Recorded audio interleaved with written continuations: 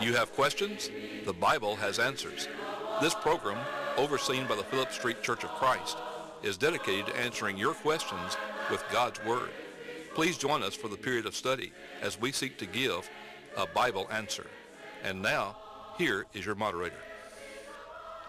Hello everyone, I'm Mike McDaniel, the preacher for the Central Church of Christ in Caruthersville, Missouri.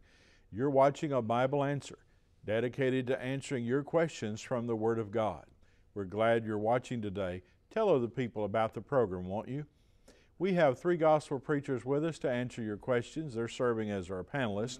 We'll have them introduce themselves to you at this time. Good morning. I'm Sidney White, minister for the Gardner Church of Christ in Martin, Tennessee.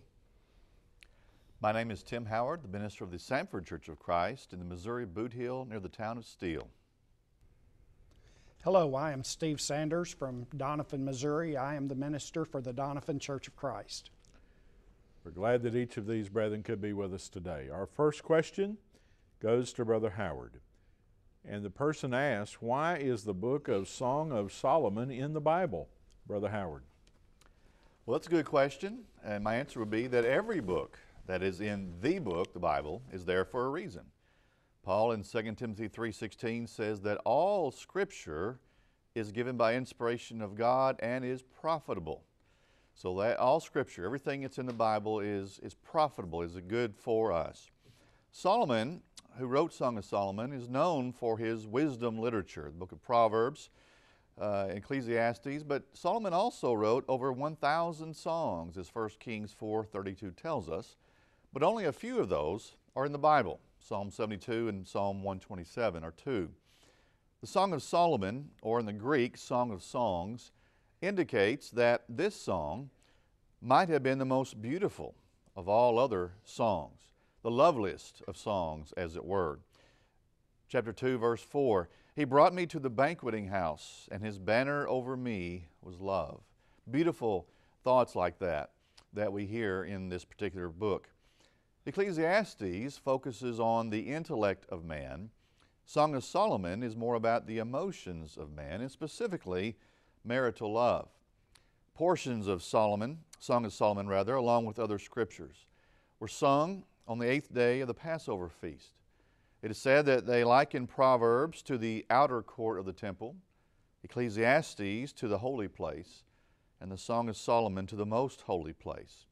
As Jensen put it, the book is a unified lyrical poem. It is a series of stanzas or songs of varied lengths. We might say that it's an ancient Cinderella story in the Bible. But we need to realize for our purposes that Song of Solomon promotes sexual purity both in and out of marriage. It suggests that all life, including human sexuality, is holy because God has created it. In the New King James Study Bible, I think, puts it pretty well. It says, the Song of Solomon celebrates the beauty and intimacy of married love in a narrative poem. It teaches that a lasting marriage requires dedication, commitment, and strong loyalty between husband and wife. The song also presents an idealized picture of how human love can be expressed under God's blessing. Some critics have claimed that Christianity's standards for marriage ignore or undervalue sexual relationships. But the Song of Solomon refutes this. It reiterates the biblical admonition against sex outside of marriage. Chapter 2, verse 7, I charge you, O daughters of Jerusalem, by the gazelles or by the does of the field, do not stir up nor awaken love until it pleases.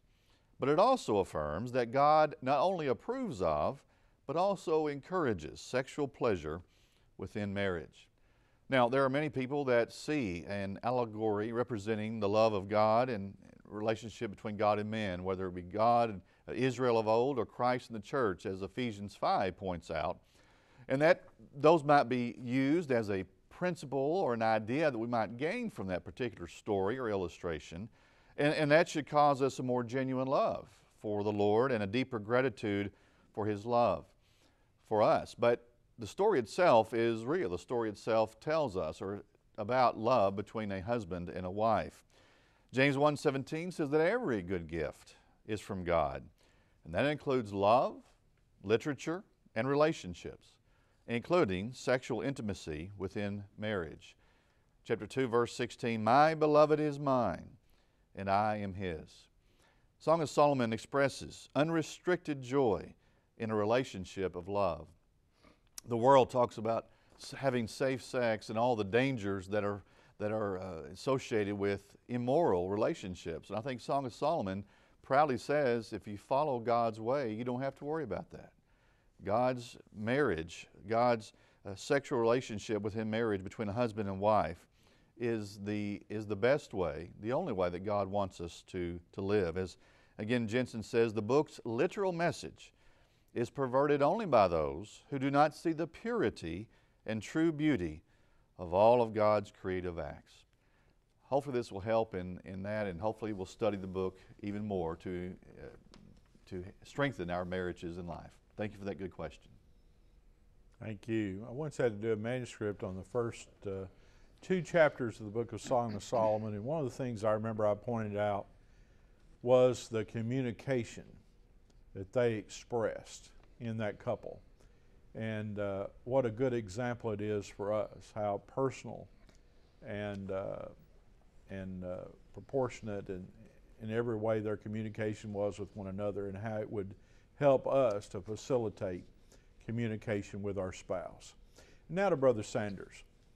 Did Jesus appear in different bodies after his resurrection? And they cite Mark 16, verse 12. Brother Sanders. Thank you for this question. In Mark 16:12, it says, "After that he appeared in another form unto 2 of them as they walked and went into the country." Now this is talking about Jesus. After his resurrection, he did appear to these 2 men, and it says that it was in another form. Now, you may want to notice Luke's account of this same incident. As a matter of fact, in Luke 24:16, Luke records, "But their eyes were holden that they should not know him." You know, it's been said, very correctly I might say, that the Bible is its own best commentary. And that old saying is borne out in this particular study.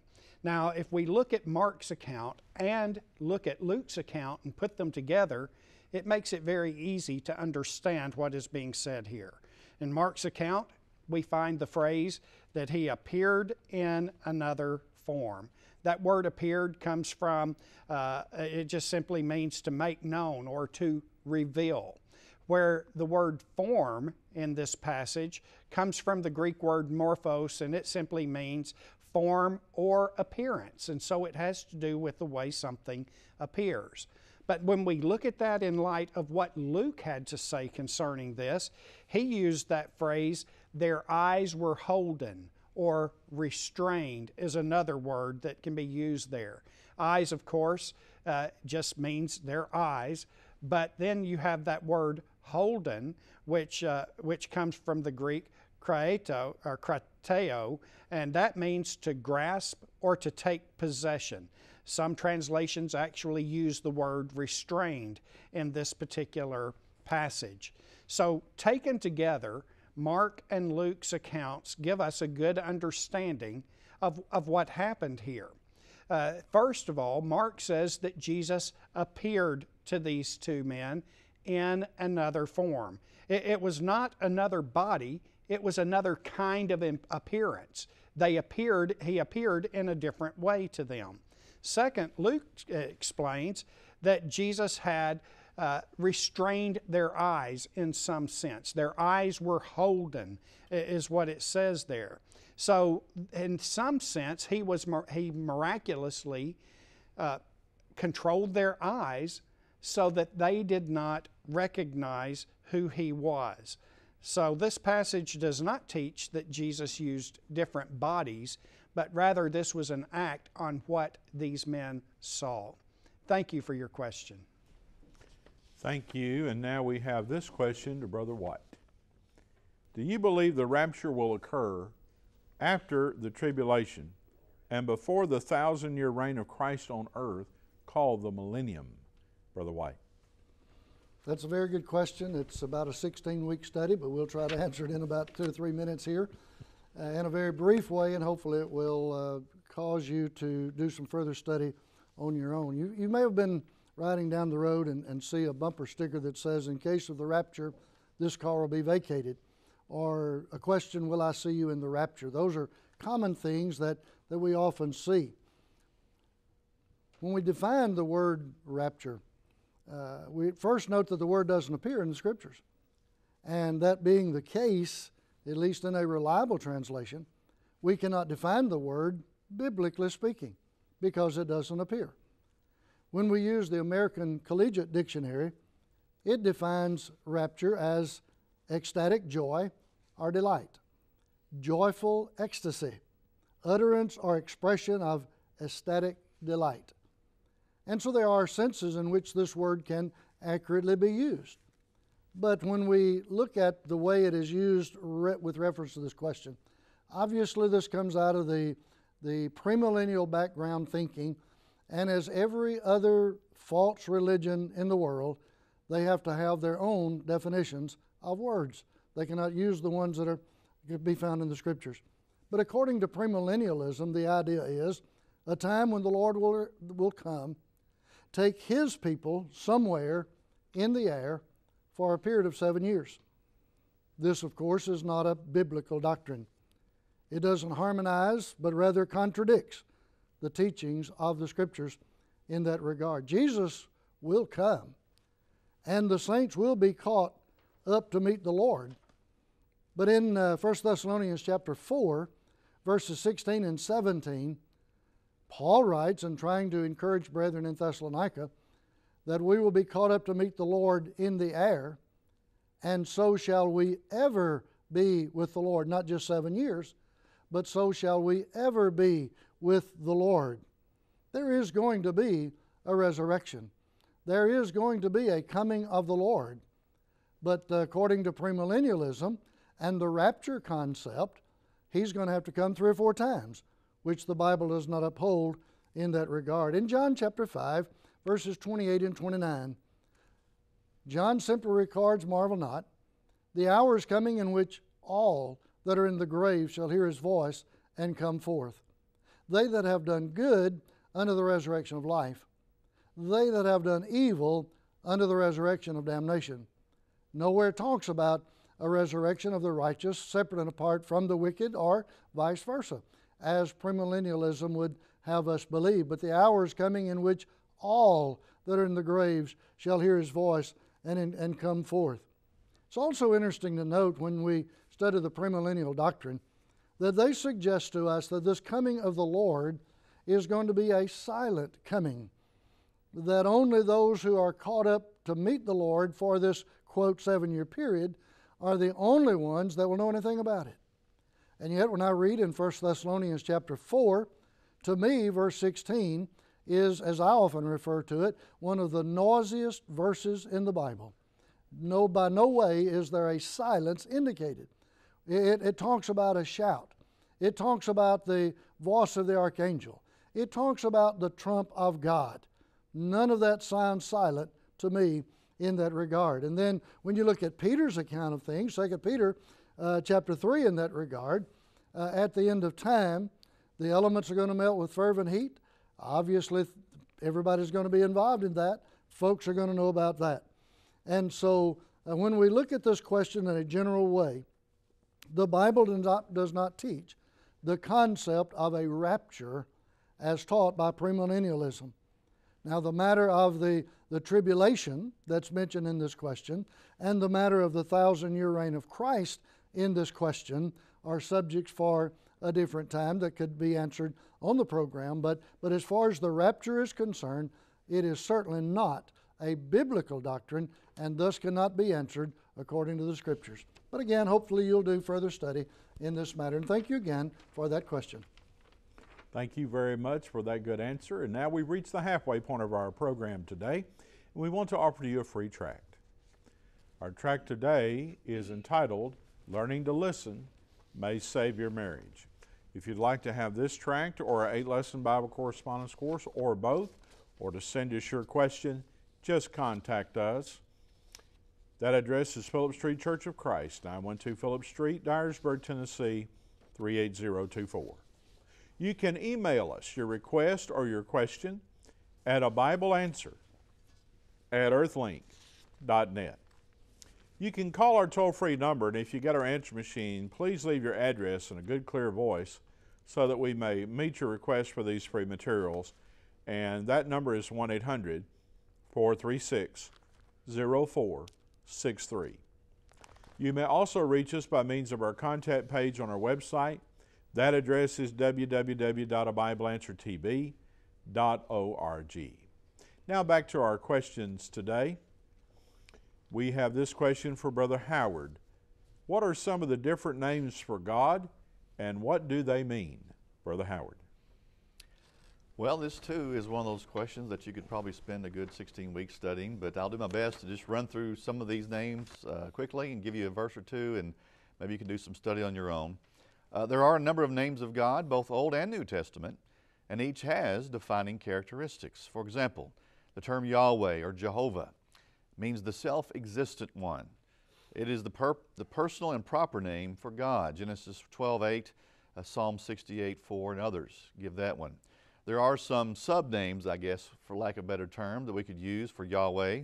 And my apologies to the Hebrew language here. Yahweh Yireh, Yahweh will provide, Genesis 22:8 and following. Yahweh Nissi, Yahweh is my banner, Exodus 17:15. Yahweh Shalom, Yahweh is peace, Judges 6:24. Yahweh Sabbath, Yahweh of hosts or armies, 1 Samuel 1 verse 3. Yahweh Ra, Yahweh is my shepherd, the 23rd Psalm, verse 1. And then Yahweh Elohim, Yahweh the Mighty One, Isaiah 17 verse 6.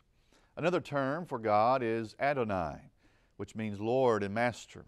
This is the name of God that was used when Yahweh, the proper name of God, came to be thought of by the Jewish individuals as too sacred to pronounce, Exodus 4:10 and following, and Joshua 7 verse 8 and following. Another term we've referenced a little bit is Elohim, the Mighty One. This is the plural term for God, Genesis chapter 1, and it says, let us, plural, make man in our image, plural, referencing to the Godhead of the Father, the Son, and the Holy Spirit. There are also some sub-terms for this. El Elyon, Most High, Genesis 14:18. El Roy, the Mighty One who sees, Genesis 16, verse 13. El Shaddai, this was a popular song a few years ago. Almighty God, or all-sufficient God, Genesis 17. El Olam, everlasting God, or God of eternity, Genesis 21:33. El Elohi Israel, God, the God of Israel, Genesis 33. And then there are some that I suppose we are a little more familiar with as far as the New Testament goes. There is Yeshua, which is a term for Jesus. Yahweh is Savior or salvation, Matthew 16.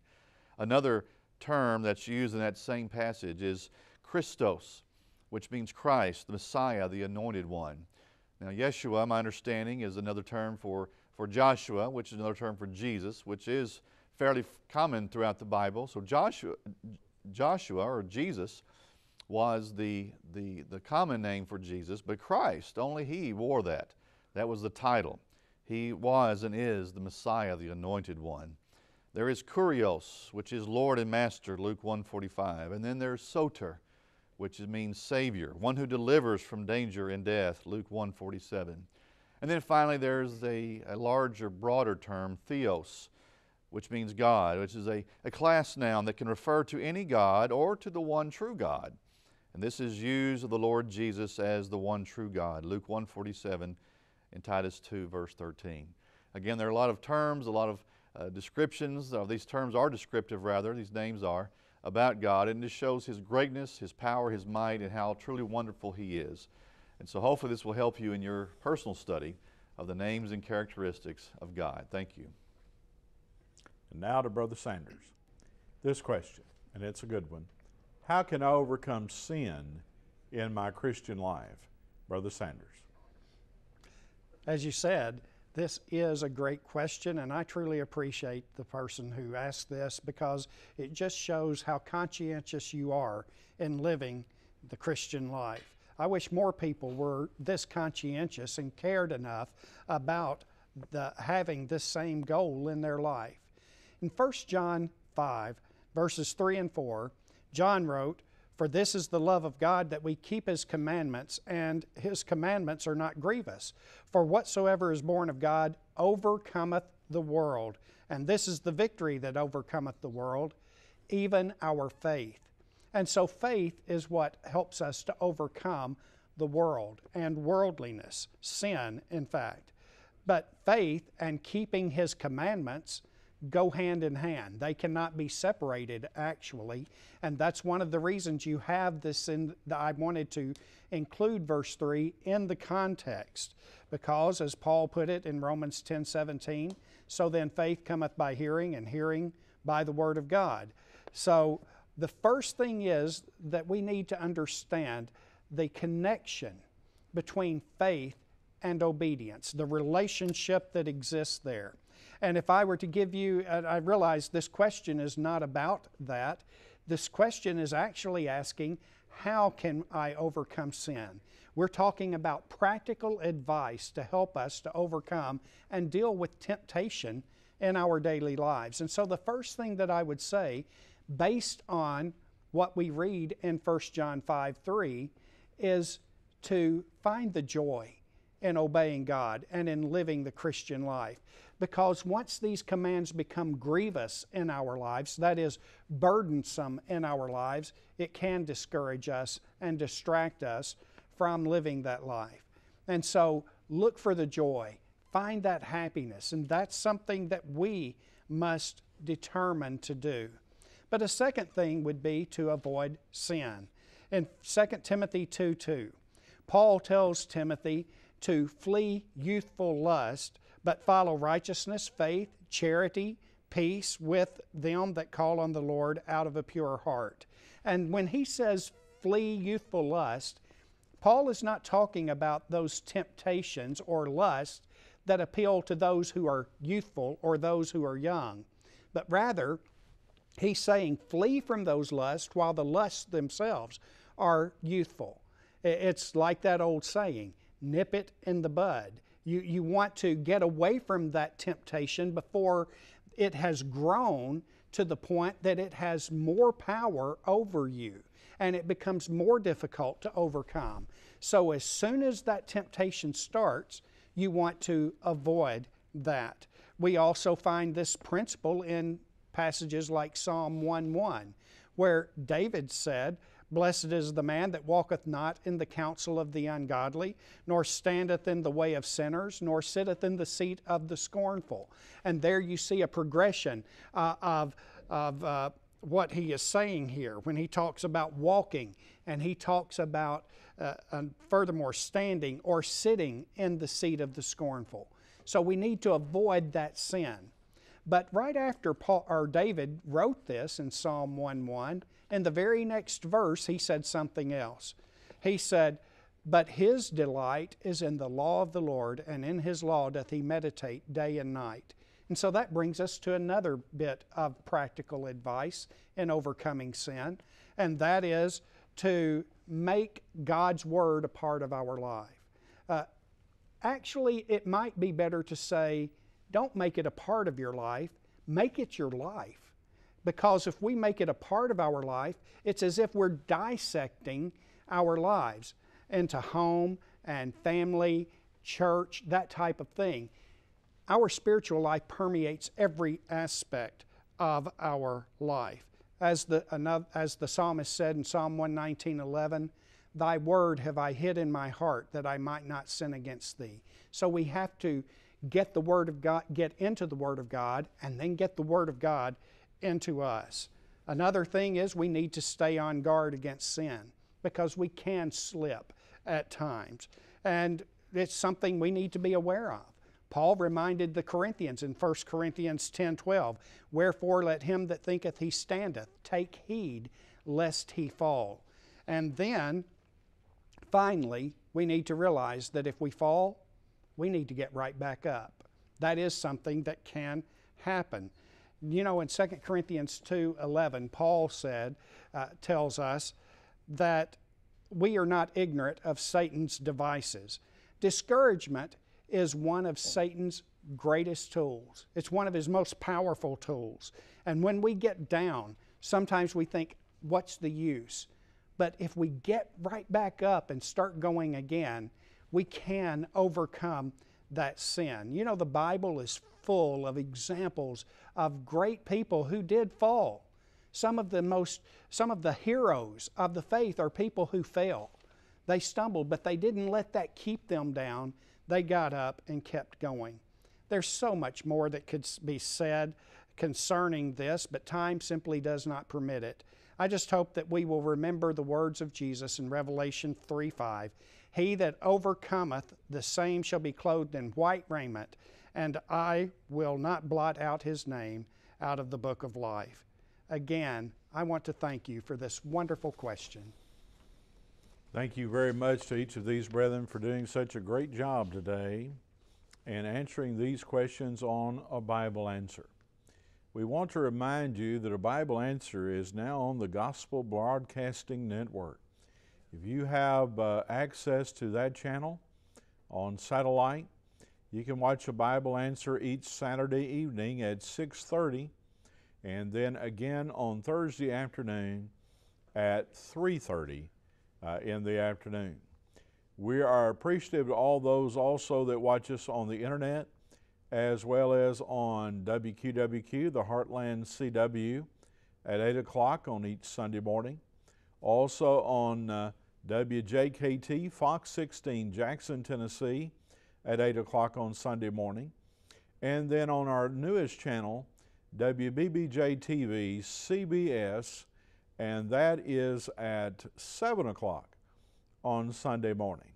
So there are those in the Jackson area that sometimes watch us at 7 o'clock. I had one man say, you know, I saw you at 7 and I enjoyed it so much I watched it again at 8. So if you live in that region, you have the opportunity to see us even more than once on Sunday morning. Do tell other people about where a Bible Answer can be seen in your area and encourage people to watch this program. If you have a Bible question, we encourage you to send it in. You may have a question that's arisen based on the questions that we've answered today, a follow-up question. Be sure and send that in to us. And there is sometimes a little delay. We do have captioning and other things going on that take some time in our schedule, but we'll get right to it. Thanks so much for watching a Bible Answer today. And remember, for your Bible questions, there's always a Bible Answer. We would love to hear from you, our viewers. If you have questions for a Bible Answer, or if you'd like any of the material offered on this program, please contact us at the address on the screen. We appreciate all of our supporters, and we encourage you to worship with a faithful Church of Christ in your area.